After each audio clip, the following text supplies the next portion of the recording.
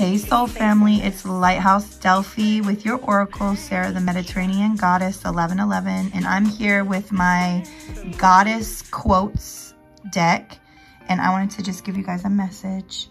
So Source Creator is letting us know that he sees the pain, God sees the pain that we've gone through, and that we've been faithful through the pain. We've actually have learned to surf through the waves of pain, through the ebbs and the flow of pain, because we are star seeds, and we have, I just saw Ascended Masters, I saw 33. So we have Jesus and the Ascended Masters and the light within us to go through everything that is thrown at us, and to use it as a catapult, as a catalyst to go towards our North Node.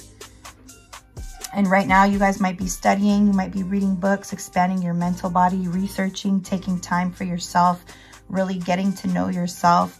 I'm seeing Hermit cards in my mind's eye. So like really investigating and getting to know yourself and expanding more of what you know about who you are, about the world, the metaverse, about all of that. And God looks at the heart of a person.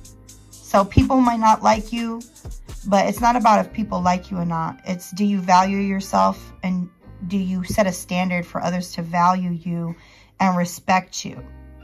Okay, because we are all equal in God's eyes. God is no respecter of person based on human standards. So God doesn't say because you have a bigger wallet or a better body or more followers. That's not how he weighs. That's not how he weighs the situation or the person, the value of a person. It's based on the quality of the heart.